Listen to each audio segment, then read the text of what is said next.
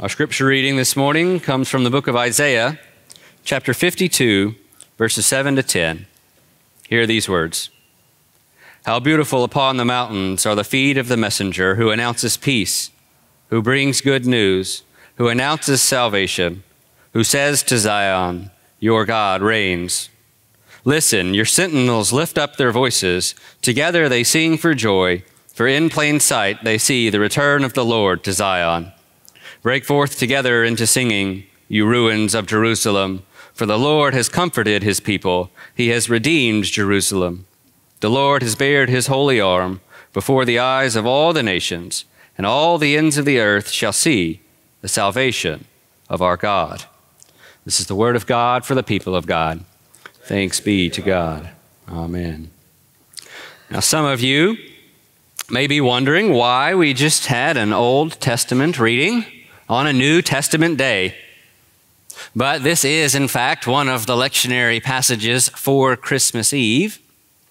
And it also got pressed into me long ago that we will never fully appreciate what's going on in the New Testament without a deeper understanding about how it connects to what's going on in the Old Testament. And as I've slowly walked down that path over these years, God continues to reveal to me a greater depth of his enduring grace and eternal love. And besides, for Jesus, it wasn't the Old Testament, it was the only Testament. And now for Advent this year, we've been joining together in some daily devotionals, beautifully written by some members of our congregation. And these devotionals were designed to take us on a journey as we prepared our lives for the Christ child to be born.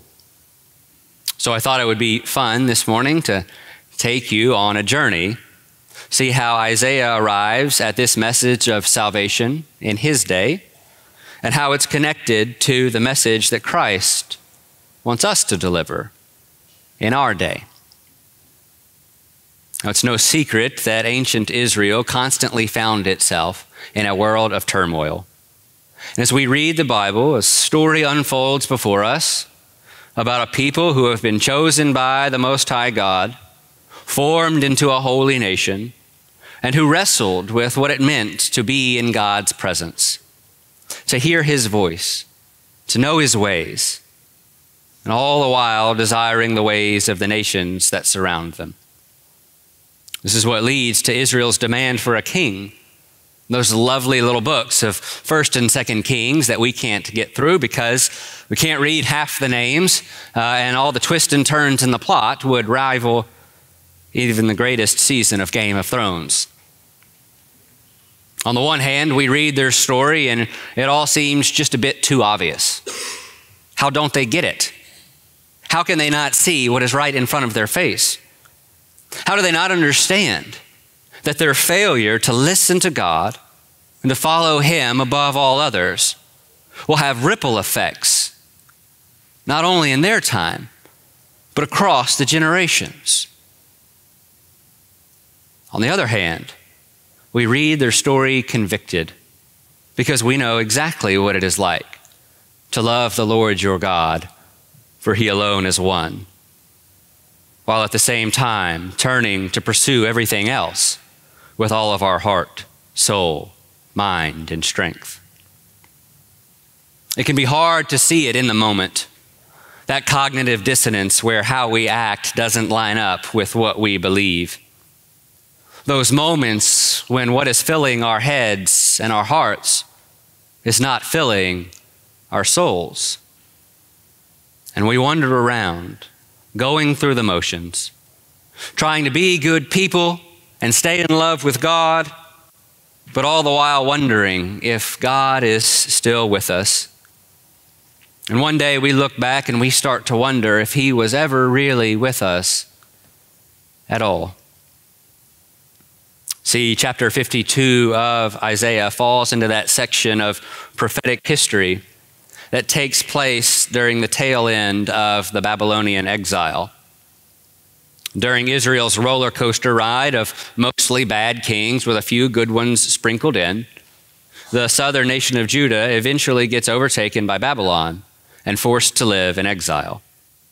You perhaps know the stories in the book of Daniel, some of the more familiar events during those times, right? Daniel was one of the prophets who went with the people into exile and remained faithful to the God of Israel, even through a stay in the lion's den and watching his friends get thrown into the fiery furnace. But during this time, the people as a whole, they wrestled deeply with the reality that those who belong to the God Most High, the God who commands angels' armies and is supposed to be all-knowing and ever-present, has just let something so egregious happen to his people. See, there was a common belief in the cultures of this day that the gods were regional, and that the God of your city, your town, your nation, they didn't have any power or authority outside of that geographical boundary. But the perplexing thing is that the God of Israel constantly showed himself to be a more powerful God than the surrounding nations. He liberates his people from slavery in Egypt, and he brings them into the land of promise. But your entire nation being overthrown and put into exile for 70 years really starts to suggest that your God isn't as powerful as you once thought. And we have to admit that on a practical level, this would make even the most dedicated churchgoers among us take a step back and say, perhaps it already has. In June of 2022, the fine people over at Gallup came out with another one of those polls that they're always doing, and they found out that now only 81% of Americans believe that God exists. I say only 81%, still a good majority, but it's the lowest percentage ever recorded since they started doing this survey in 1944. But what I found far more interesting, I guess I should say, is that they did a follow-up question to those 81% who said that they believed in the existence of God. They asked them if they believed that God hears prayers and can intervene on someone's behalf. Only 42% believed that that was possible. So not even half of the people who believe God exists believe that God is able to hear our prayers and intervene.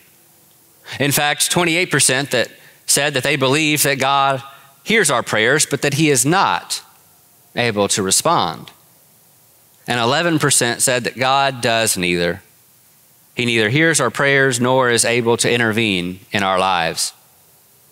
And again, that's out of people who believe that he exists. We're not talking about atheists or agnostics here. And so sadly, but honestly, if we're talking about the country today as a whole, you may not be surprised by those numbers all that much. And it's certainly nothing new. But there seems to be an increasing number of people today who get their understanding of who God is, what that means for their life, from the culture rather than the church. Here's what I mean. I was listening to a podcast the other day, and I'm not going to tell you who it was because some of you might recognize one or both of those names, and that's not what I'm trying to do here, right? It wasn't pastors or church leaders or anything like that trying to talk about, theology and the church and all. It was just two, kind of somewhat famous people shooting the breeze, talking about the random stuff of life. And I'm going to summarize here. I'm not quoting, but this is what I understood one of the men to be saying throughout the conversation. He said that as an adult, he had felt this tug to a more spiritual awareness of things. And he even described this rhythm of his life now where he prays to God. He asks God for help dealing with some of the struggles in his life, some of the stuff we all go through. But he went on to say that as he was looking around at all the religious options available to us today, he lands on Christianity, not necessarily because he believed it to be true above all others. That wasn't the reason he gave, but because that's what he grew up around and that's what he feels most comfortable with. And while there were moments throughout the conversation very much tied to the God of the Bible, he also used language as, God as a higher power. That's one of those statements that's true one way, but not the other. or the God of Abraham, Isaac, and Jacob is indeed the highest power and authority in this entire universe. But it is not the same thing as saying that this God can be whatever higher power works for you. You know, just kind of pick whatever, meditation and relaxation and good vibes, all that energy, which whatever works for you, and so you can be the best version of yourself that you can be, and we'll just call that God and we'll be good with it and we can all get on with our lives. Well, you're right about one thing. That indeed has become your God, but it is not the God of the Bible. The God who created the whole world and holds it in the palm of his hands. The God who formed you in the womb and knows the number of hairs on your head, and who loved you before you were even born. And again, I just want to clarify, I'm not picking on these people in this podcast. I'm actually genuinely encouraged that unprompted and without fear of what people might think, that they would publicly talk freely and deeply about their understanding of God and how he is at work in their life. I think it's something that we've been moving away from in recent years that we desperately need to recover. I remember in my own life when I started to take the faith seriously, I was eager and excited to get into the Bible and just kind of learn some stuff, right? Had my eyes open for all these platitudes that people say about God. And I wasn't skeptical, but I couldn't wait to come across them in the text and discover them more deeply, learn about them more deeply. But they were either nowhere to be found, or they were what we like to call half-truths, something like the conversation I just described. But even more compelling was what happened when I came across what I considered to be the platitudes of the church. I not only realized how many of them were actually true, but I also realized that I had never really considered how these truths are supposed to inform my life. We believe God is everywhere, sees everything, and knows everything, and is all-powerful. But then we try to live lives in secret, telling ourselves that our private sin isn't hurting anyone because nobody knows about it. We know God to be all-loving, but then sometimes we think about him like the divine dictator of a celestial North Korea. We know God works all things together for the good of those who love him, who are called according to his purpose. But then we blame God every time the tiniest of bad things happen, and we fail to praise him for even the biggest of blessings. And sometimes we are at church because Christianity is just more familiar than anything else, when in reality, we live lives that chase after good vibes and well wishes rather than ones convinced about the power of prayer. And again, hear me say that while this dissonance between what we believe and how we live breaks my heart, I am also deeply encouraged when we are willing to come together and begin learning how to put a voice to what God is doing in our lives. I think God honors these conversations, no matter what our theological language is. Even when we're struggling to see God in our lives, when we begin to talk about that with others, we begin to see God more clearly. There is so much joy that springs forth from our lives when we get over our fears about how messy all that might be, and we start to live out the faith that believes that the Messiah came to turn our mess into a masterpiece. And we realize that that's how we actually get the books of 1st and 2nd Chronicles in our Bible. The people, the priests, they're recollecting, they're trying to make sense of everything that's happened during Israel's history that led to all these years of exile. Where did we miss it? Where did we wander away from the faith and start to follow after our own ideas of a higher power rather than the God Most High? And it's at the end of 2nd Chronicles that we see King Cyrus of Persia, the new powerhouse in the East, not the Southern Eastern Conference, but he issues a decree. I got everybody with that one. Everybody looked up. Cyrus issues a decree to the Jews who return home if they should be allowed to go, if they want to do so. And the reason was so that they can get about the business of rebuilding the temple, restoring the nation's assurance that God is with them and had not forgotten them or abandoned them. And even though all this hasn't happened quite yet, Isaiah 52 is envisioning a time when the temple will be restored, the walls of the city will be rebuilt, and the watchmen will once again be at their post, ready to signal the victorious return of the King. And he says, how beautiful upon the mountains are the feet of the messenger who announces peace, who brings good news, who announces salvation, and who says to Zion, your God reigns. For the Lord has bared his holy arm before the eyes of the nation, and all the earth shall see the salvation of our God. And while these verses bring great joy and comfort to my soul, they get me fired up to persevere through my own trials and doubts, because I know that God is coming back mighty in victory. I'm not sure how they alleviate the tensions created by the cultural understandings of our Creator. Think about it with me. Why would a God who is not bound by time or space, who has no equal, need his people to return to a central location? Why would the people's return to their homeland be such a crucial piece of their ability to worship God and experience the full measure of his presence? Didn't Daniel prove that God went with them even in the exile and that he cared for them?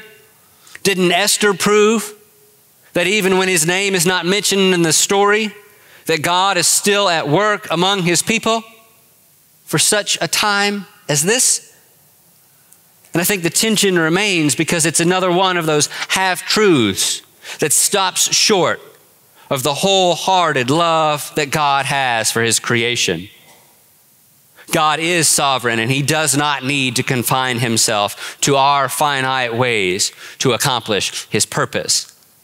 Yet his glory always manifests itself most evidently through his people.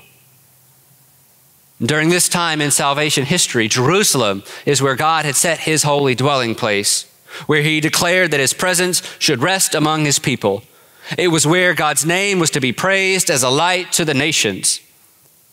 But even in the most magnificent manifestation of God's presence, that was to usher in a new era of God with us, he comes down and is born to a specific group of people in a specific time and place. And God did it so that every tribe, tongue, and nation may be able to call upon his name for salvation. But if that's what we just said he was already doing through Israel, then how is this new revelation of God with us any different? Well, the difference is that in Christ, we no longer have to be held captive to the confusion, feeling lost and hopeless, wondering if God is able or willing to be involved in our lives. Through the birth of his Son, we have the assurance that the living God who was, who is, and who will be, does not tire of breaking into wherever we are and using whatever is going on around us to lavish his saving grace upon us. If you're with me, say amen. Okay, we'll keep going till you're all here this morning. The difference is that because of what God has done through Christ, you and I are now the place where his glory resides among his people. Come on, church. Remade in Christ's likeness, our lives are meant to be the city shining on the hill, shining the brightness of God's hope and peace and love to the ends of the earth. And so I find it fascinating, don't you, that the manifestation of God's presence always comes with a messenger. Kind of seems like a transformed life would be enough to prove the point. No. When the people felt unsure about the presence and the power of God more than ever before, Isaiah told them to listen. Your sentinels, your watchmen, your messengers, they lift up their voices. Together they sing for joy, for in plain sight they see the return of the Lord to Zion. And to make straight the path for Christ to come, God sent John as a messenger crying out in the wilderness, because Gabriel, God's messenger angel, told Mary that she shall bear a son who will be great among the nations and will be called the Son of the Most High God. That's why that good old Charles Wesley hymn became an instant Christmas classic. Hark, the herald angels sing. Or, to update the language for you, listen, the messenger angels sing. And the words that God placed upon their hearts and on their lips was the message of the gospel. Glory be to the newborn King. Peace on earth, mercy mild, God and sinners reconciled. Joyful, all ye nations rise. Join the triumph of the skies, and with the angelic host proclaim, Christ is born in Bethlehem. The glory of God's presence always comes with a messenger, with shouts of joy and praise. And so might I suggest to you, on this, the celebration of our Savior's birth, that the gospel has come to you because it is headed to someone else. Don't stop having the conversation about what it all means, how God is at work in your life, and how he continues to give you comfort and joy. Because you and I are not only designed to be the new dwelling places of God's glory, we are the new messengers meant to deliver the good news. Let's pray. Gracious God, we have journeyed with you to Bethlehem's stable, desiring to see the Christ child. Thank you for bringing us to the house of bread, where all who kneel and hold out their hands are filled until their cups overflow. Help us to see ourselves as we really are and remove from each one of us all that is unworthy, so that we might fully know the joy of your saving love. We are thankful that as we approach this journey's end, that you offer a new beginning and that you constantly open to us the ways we are to prepare. May your love motivate our care for those in this city and unto the world, until all the nations hear the message that Christ, their Savior, has come. Amen.